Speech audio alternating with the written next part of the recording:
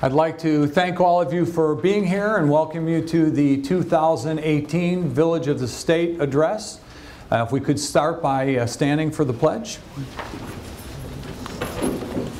I pledge allegiance to the flag of the United States of America and to the republic for which it stands, one nation, under God, indivisible, with liberty and justice for all. Thank you. Just a few thank yous I'd like to start with. Obviously, Silver Cross Hospital, Ruth Colby, thank you very much to you and your staff. In particular, we've been working with Leslie Newbon, who does such a wonderful job for us. I don't know where Leslie's at, but she was helping out all the way up until just 2 minutes ago. So just a wonderful place here at Silver Cross, and it's such a great partner in our community. So thank you for opening up the room to us. And I'm sure you all know, but Ruth is the new CEO here at Silver Cross. She has been an outstanding member of the team for so long and now leads the team, and we're excited to work with her. So congratulations, Ruth, and thank you.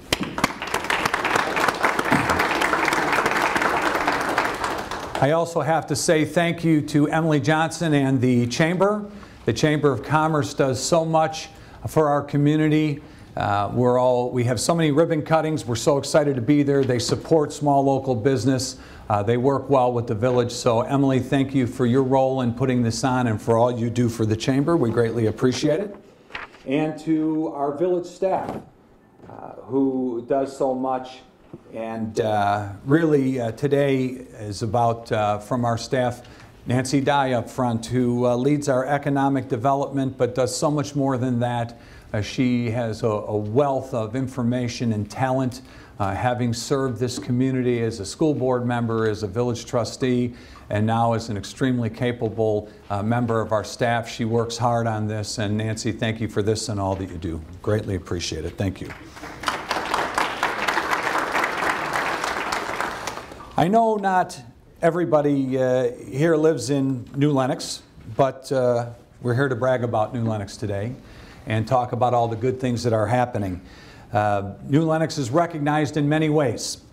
30th best place to raise a family in Illinois in 2018, 100th safest community in the United States in 2017, and the 18th best Chicago suburb for families in 2017.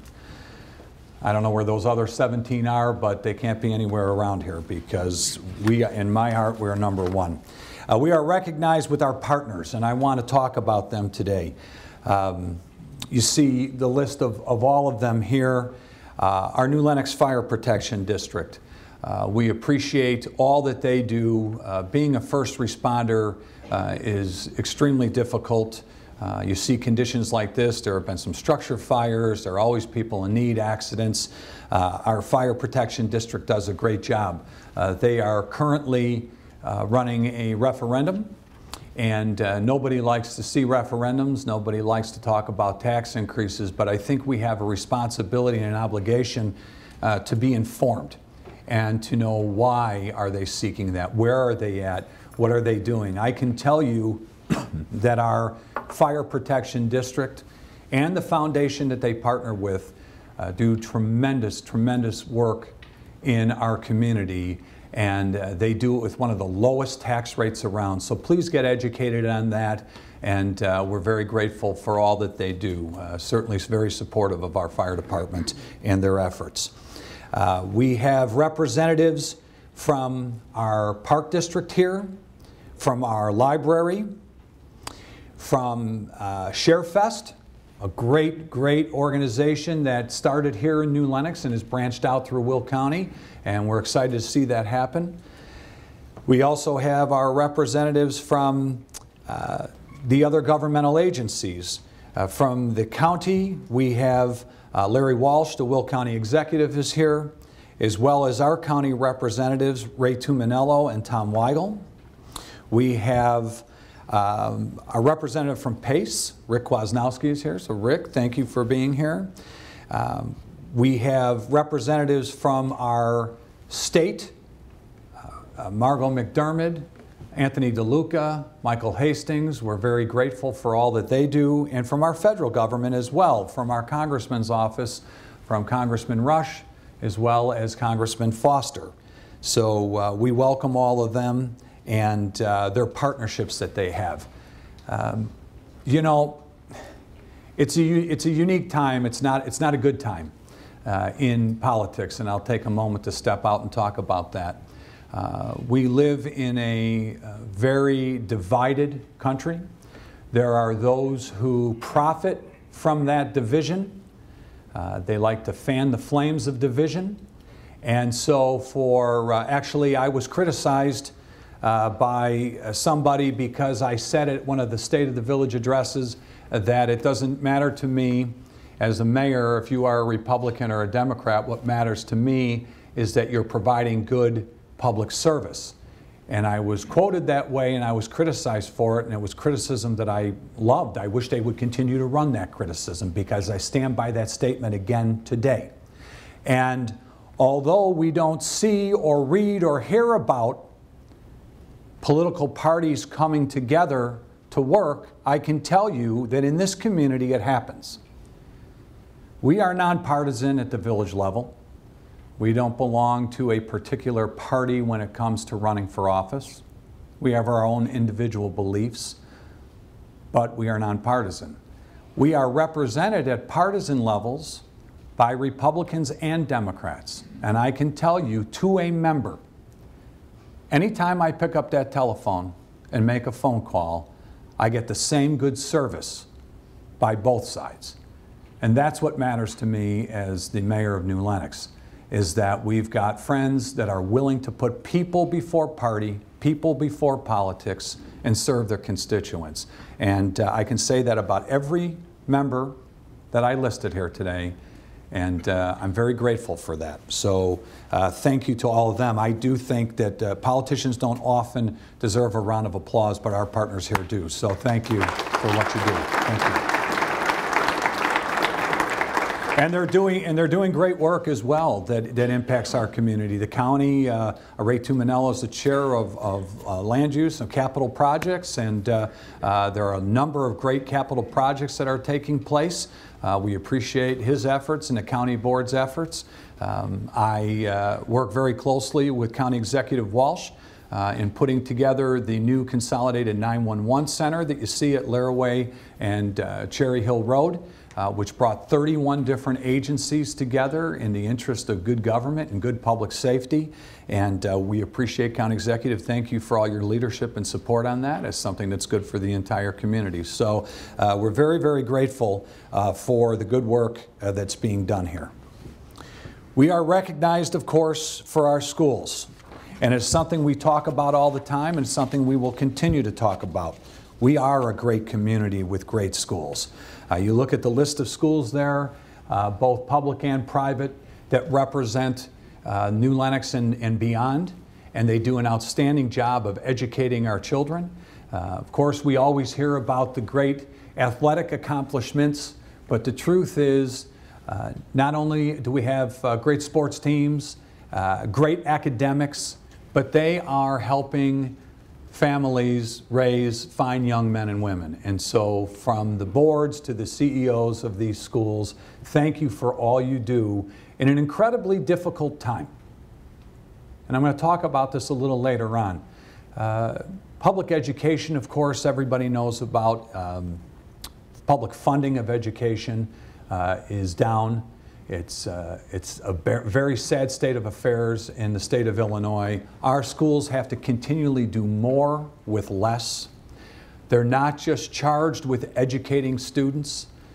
Teachers and administrators now have to be social workers. They have to do so much more than just teach reading and writing and arithmetic. They really have a tremendous burden. And in this community, despite adversity, despite the difficult financial times, they do an outstanding job of that. And so we're extremely grateful because, as you'll see in these slides, New Lenox is growing. And it continues to be the primary reason that we grow, is the education that our families can get for their children. So thank you to all of those that are providing that education here. We are recognized for premium and premier health care. I talk about it every year when we're here, how years ago the vision was that this was going to be 2 million square feet of retail, and I, for one, am grateful that it's not. As nice as it is to have that sales tax base, I would much, much rather have quality health care. When you look at the list of partners up here, of course we're here at Silver Cross, but this is not just a replacement hospital. Look at the partnerships that Silver Cross has. Rehabilitation Institute, Lurie Children's Hospital, the new behavioral health hospital that's going to be opening in 2019, the surgery center across the street that'll be opening soon, Chicago Oncology, University of Chicago Oncology. People no longer have to travel downtown for serious health needs. They've got the quality health care right here in our community, and I'm so very grateful and proud of that. Presence has their Women's Healing Arts Pavilion, a wonderful facility that people should take advantage of. So we appreciate that quality health care, and again, I'll take it over a mall any day of the week. It continues to grow. We're going to talk about that in just a few minutes too, about the west side of the campus and the good things that are going to be happening there. We get together as a board, as every board does, whether they're a municipal board or a school board or a park board, and you hold strategic plan sessions and you talk about goals. We want to be fiscally stable. And despite the tough economic times of the past 10 years, we have always had a balanced budget. Always had a balanced budget. It is the goal, typically, of municipalities to have 25% reserves, depending on what happens, just for that rainy day.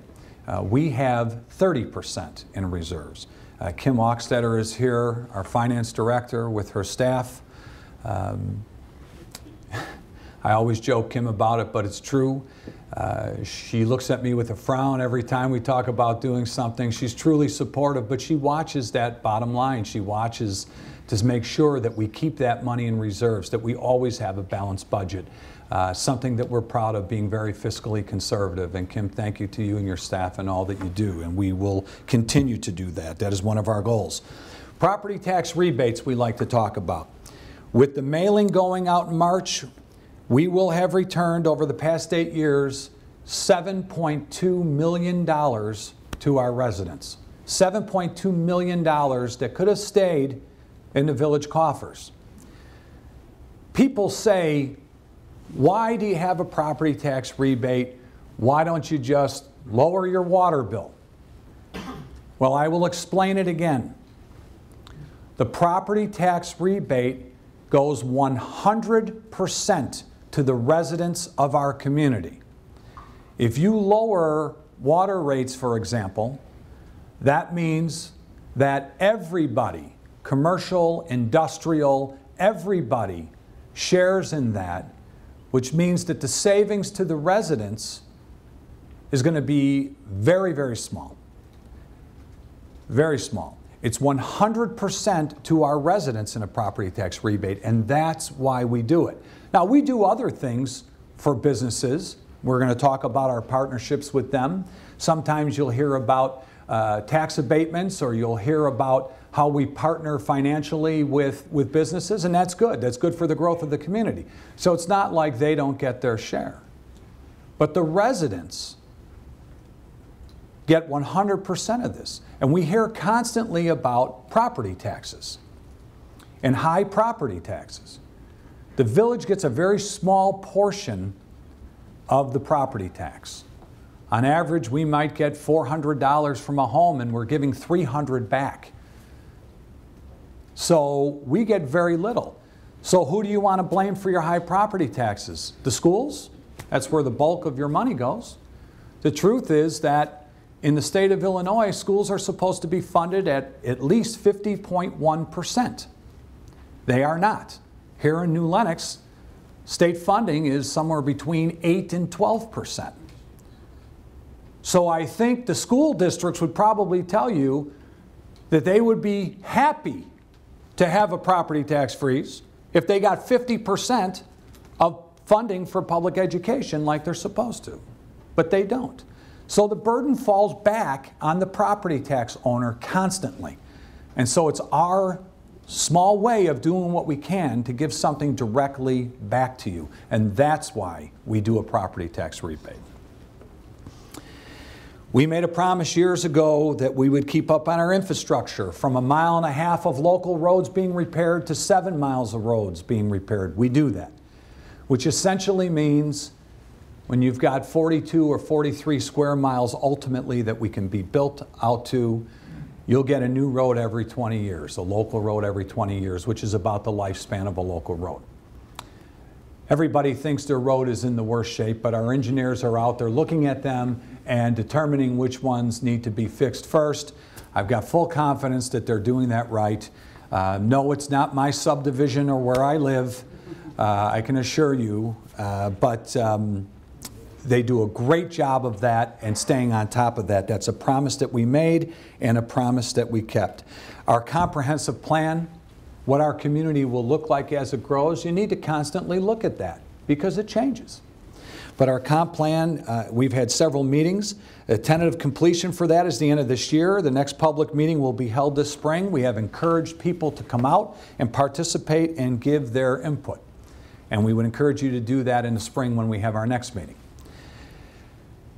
Why are we so successful here? Well, one of the reasons is we market our community. We market through a number of events, through a number of different ways.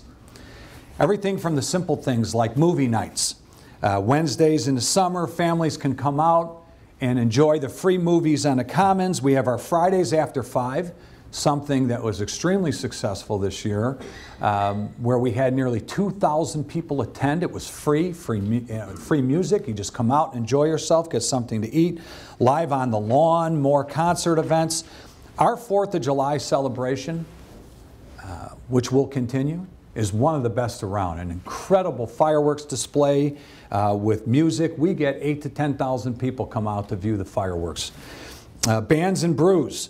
A great tradition that goes on, our Ladies' Night Out, a night out for the ladies to come out where we cater to them because they're catering to us men 364 days a year, so the one day we could do is give you a Ladies' Night Out. I tried crashing it one year, I was thrown out. And our Oktoberfest, new this year, we're going to expand. We're going to have, Oktoberfest. It was a little short because of the weather, but thank you very much. Something else, so we're going to constantly try and expand on those great events for people, to bring people together in our Commons area, to the center of our community. Bring us together, because no matter how large we grow, geographically or by population, we want to continue to have that small community feel. Our Triple Play Concert Series, this will be the 10th year for our Triple Play Concert Series, and I always enjoy hearing from people that say they've been at every single one.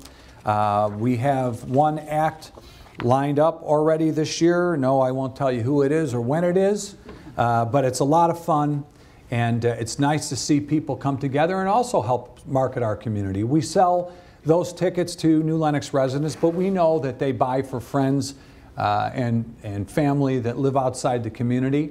And so people get to come out and they have a great time. They really enjoy it. Christmas in the Commons. Wonderful event. Yes, Santa Claus was expensive. Well worth it. Absolutely. People love the lights. They love the display. I can't tell you how many Christmas cards, I don't even know how many Christmas cards had families in the big ornament or by Santa. But what I can tell you is this year, in the mailbox for letters to Santa, there were letters from over 61 different communities. Over 2,500 children received letters from Santa. Now, not everyone that came out there dropped a letter in the mailbox, but that means that people traveling from 61 different communities at a minimum came to our town, shopped, ate. I know, Nikki, maybe they didn't buy gas, but we're still fighting the good fight. but they're spending money in our town. And that's how we market our community. It gets Chicago TV coverage. People know about it. And I'll tell you how we know about it. Because this year the survey came out that New Lenox was the #1 Googled community from people in Cook County. #1. People wanting to flee Cook County. Gee, I can't imagine why. Where are they looking to go? Right here in New Lenox. And that's because we are marketing our community. We have so much to offer. It's all the things that we're talking about here today. So we're awfully excited about the events that we put on and the hard work that goes on. We are trying to, and we are successfully, marketing our community nationally. Now let me say it again and again and again. New Lenox has been and will always be, as long as I'm mayor, the home of proud Americans. That is how we feel, that is who we are, that is what we respect. But when you are marketing to people in California, in New Jersey, and across the United States, that doesn't necessarily ring true with them. That's our thing. We are the home of proud Americans, and we're proud of that. But we have a marketing campaign that talks about just how extraordinary we are. And it's not just us as an institution, it's us as a people. We are extraordinary people in this community to pull together to do good things. That's why we're successful. Housing starts. Joliet, great community. It is in Will County and Kendall County. These are the housing permits. New Lenox is /1 of any community that's solely in Will County. The 195 housing permits issued through 12/31 of 17. You look at our other neighbors there, they're doing well, bouncing back from the recession, but we continue to lead the charge on building new houses here in town. And we're very, very proud of that. And one of the things we talked about when we became home rule as it applies to housing and real estate is we said we'd never put a real estate transfer tax on, and we haven't. We don't believe in that. That we would not exceed the tax cap, even though as a home rule community we could, and we never have, and we won't. So despite those things, keeping those promises, we are #1. 5-year residential permits issued, you can see they've been strong. 2013, 175, then 164, 162, 177, and last year, 195. So residential growth is up. When the recession hit, of course, coincidentally, that I like to complain about, the year that I was elected mayor the first time, we were down to, I think, 24 or 25 housing permits. What, Robin? What one? 23, thank you. I stand corrected. 23. 23, now at 195. Look around the room. You're the reason that we're at 195. The value of those permits, construction permits, you can see the multifamily was Alden, which is going up off Cedar Road there with 53 units. Total new investments, $47 million in new construction. But it's not just new construction, there are remodel permits, people reinvesting in their homes, reinvesting in their businesses. That was another $6.75 million worth of reinvestment. We like to see that. People who want to stay. People who want to keep their business here or keep their home here, and they add on to that. We love to see that. 23 new businesses were added here in New Lenox in 2017. Take a moment, please, to look at the list.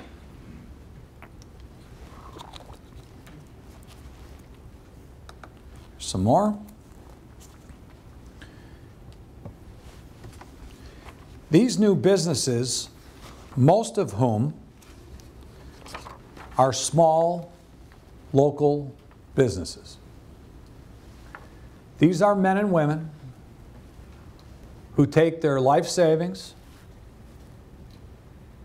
their heart and soul, and pour it into their community. This isn't just a hobby for them. This is how they pay their mortgage, how they feed their families, how they give something back to their community by taking the risk and opening up a business. And as great as it is, and we're going to look at some of these, to have some of these nice big businesses come, and they are important, we truly need to support the small local business owner. These are our neighbors. These are our friends. So please, think about that. When you're going to get something to eat, yeah, we all have our favorite chain restaurant to go to. Try the new place. When you're going to get your lawn taken care of, or your snow shoveled, or you're going to go get your new floor or carpet put in, when you're going to, please try and look. The Chamber website is a wealth of information on people that provide these services for you right here at home. So we would encourage you to do that, to look at that and give them that first option. Businesses are staying and reinvesting. Many small business owners here, we just talked about, that are staying here, moving to a new location, expanding their location. Just last week, we found out that Ranch Frosties, a new Lenox institution that has been here for decades, was going to go out of business. Okay, it's a small hot dog and ice cream place. It's much more than that. It's New Lenox. It's quintessential New Lenox. And the great thing is that it has been purchased by a couple of people that have lived in this community their whole life. They want to run it like it's been run for decades. Now, how great is that? So they deserve our support. We should be out there. I have no doubt they're going to get it, but all of these business owners, please, please pay them back by going there. We are excited to have new big business. We get a lot of requests from people for certain businesses. Cooper's Hawk is a restaurant that people have asked for many years. Pete's Fresh Market is a different type of grocery that people have asked for. We're excited to see them coming right across the street from the Portillo's there on Route 30. We are, with this development and the next development I'm going to talk about, we are partners in this. And sometimes people question that, which is okay.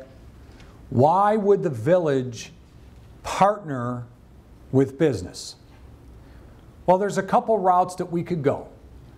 We could wait for development to happen on its own.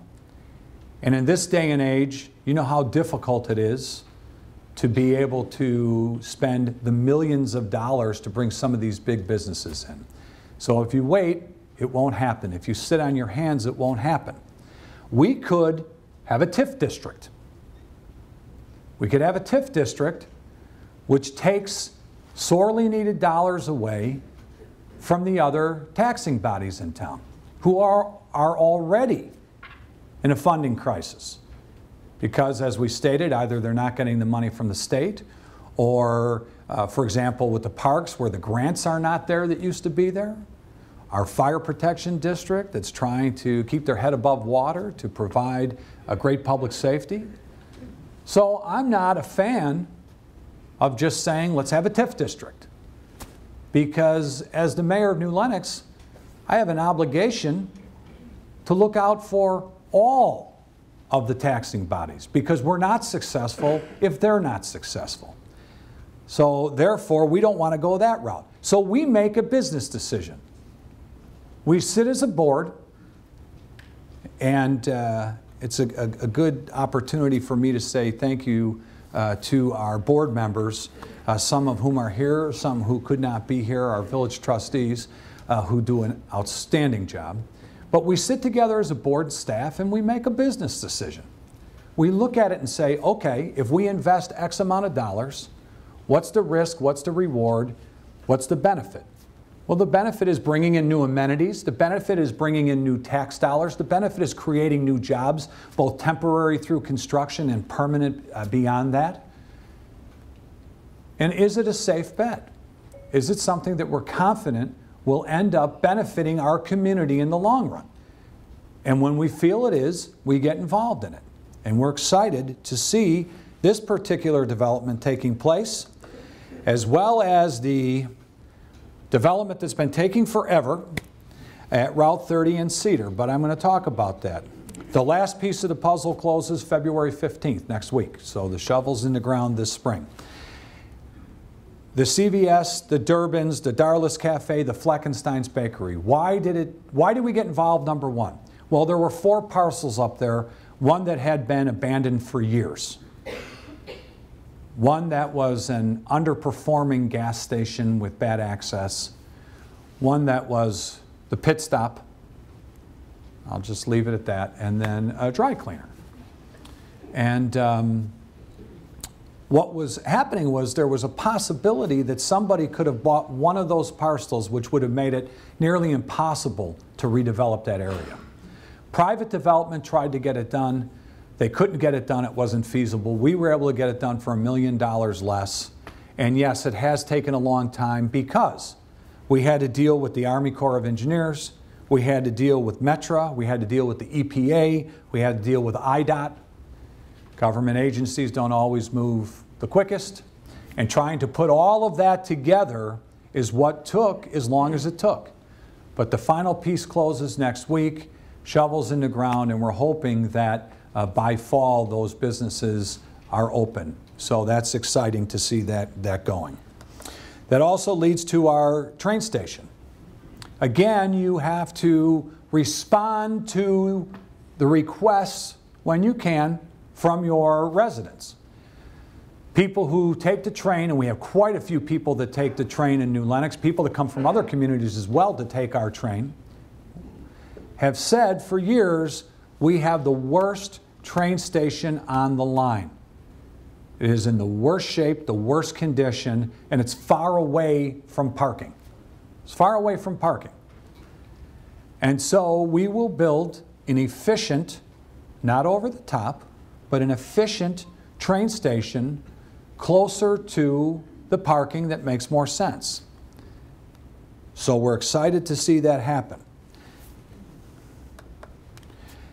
Again, thriving healthcare we talked about. This is a little look. That's the groundbreaking for the behavioral hospital, something sorely needed in this area, sorely needed throughout the entire United States. So we're excited to see that coming, and we know there's going to continue to be growth on the west side of the campus there. Let's take just one moment to talk about that behavioral health center, because that's important. In my humble opinion, it may be the biggest issue as a country that we are dealing with. Our inability to deal with people that have mental health issues. You can bury your head in the sand and say, oh no, I don't want to talk about it, I don't want to deal with it. But the reality is that you cannot incarcerate successfully people that have mental health issues, nor should you. You can't wish it away. And so, whereas there might have been a time, or there may still be areas where people would say, no thank you, put that somewhere else. Not us. We're proud to have that facility coming here to New Lenox. Proud to be able to offer those resources and that support to the people who need it. Because if they don't get the help, where will they be? Where will they be?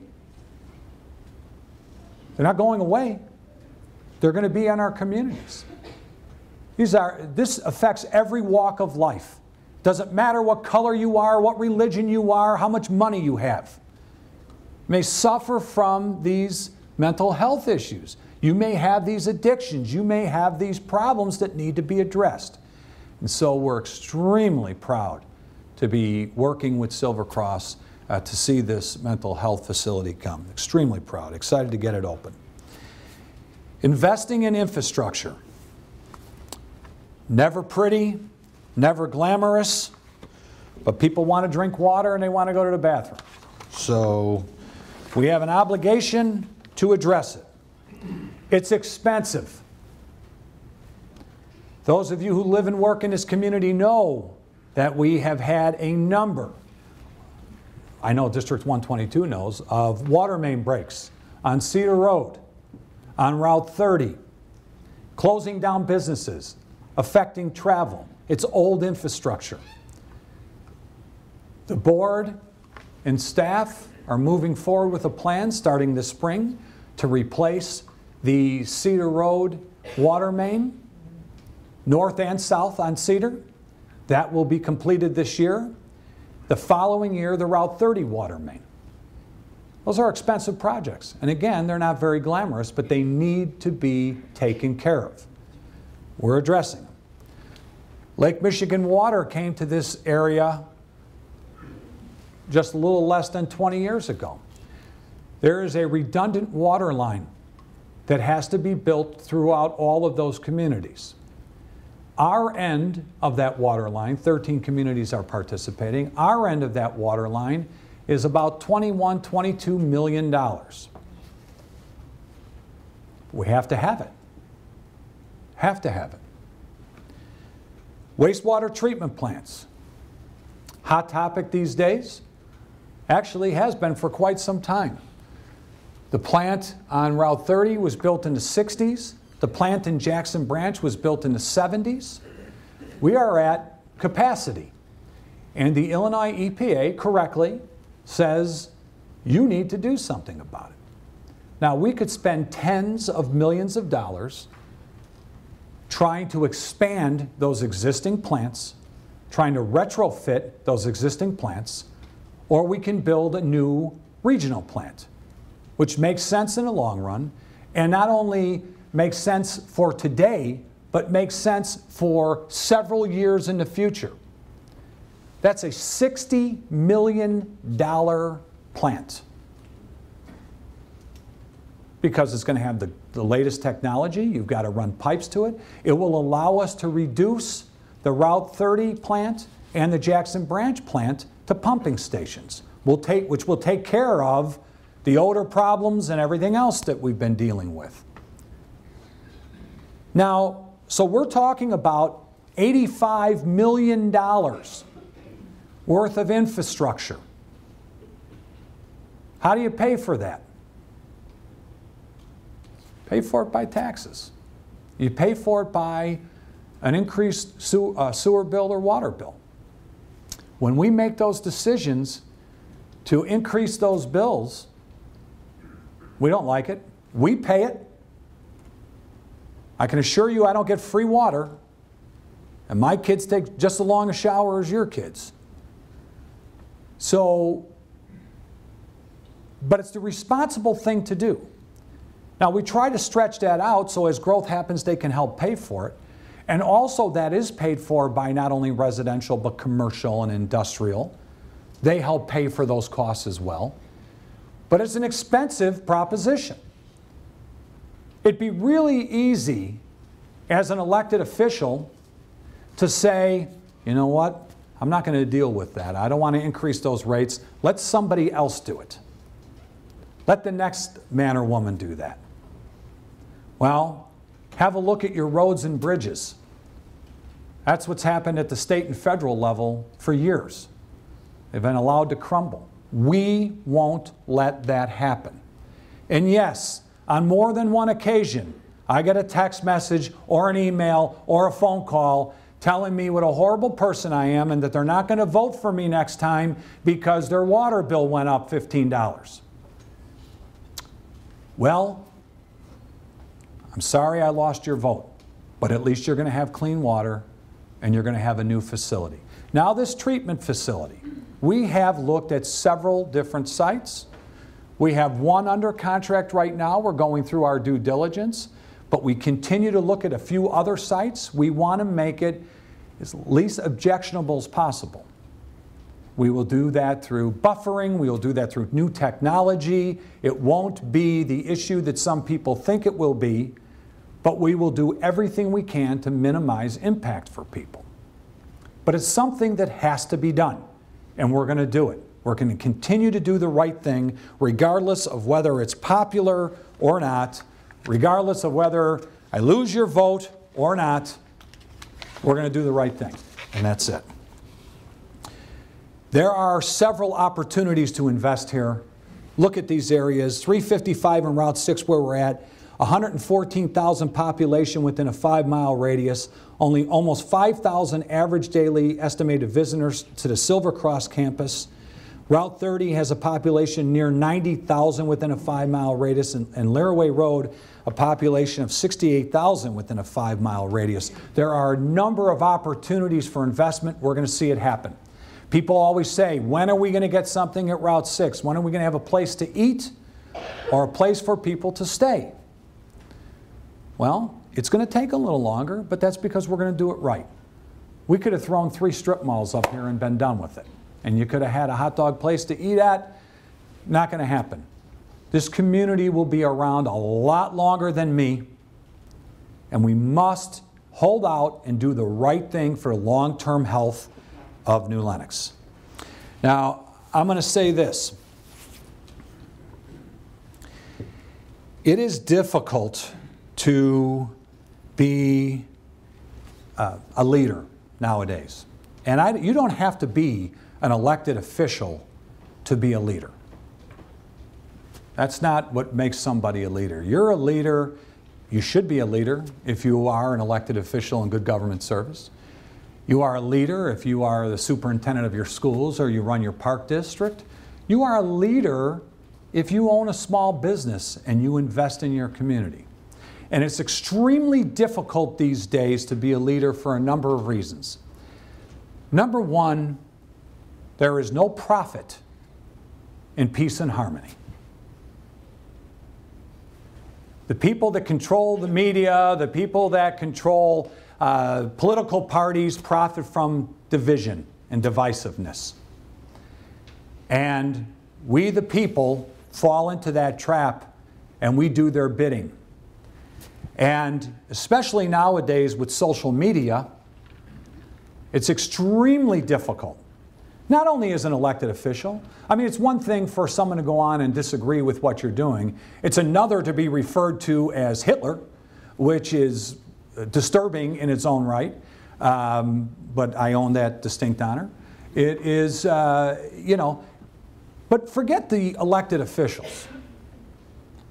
Talk about the people that are educating our children or that are trying to provide park district programs or trying to provide public safety that take these attacks on social media. Take the people who invest every penny they have to open a small business and somebody didn't get an extra egg roll, so they slam them on social media. The impact that can have on somebody's livelihood. It is an extremely difficult, negative time. And so what I would say as mayor, that I tell myself, I have to remind myself, and I would say to all of you, elected officials, CEOs, small business owners, keep your head up. Because the majority of the people that you are serving appreciate you.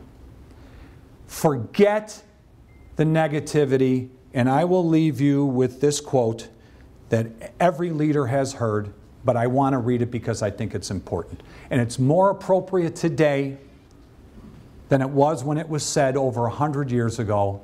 So bear with me if you know it. By President Theodore Roosevelt. It's not the critic who counts, not the person who points out how the strong one stumbles or where the doer of deeds could have done them better. Credit belongs to those who are actually in the arena, whose face is marred by dust and sweat and blood, who strives valiantly, who errs, who comes short again and again, because there is no effort without error and no effort without shortcoming, but who does actually strive to do the deeds, who knows great enthusiasms, great devotions, who knows at best, in the end, the triumph of high achievement, and who knows at worst, if he fails, at least fails while daring greatly, so that their place shall never be with those cold and timid souls who know neither victory nor defeat. It's easy to be a keyboard warrior in your basement at 7 o'clock at night. to take down an elected official, to take down a small business owner. There's no courage in that.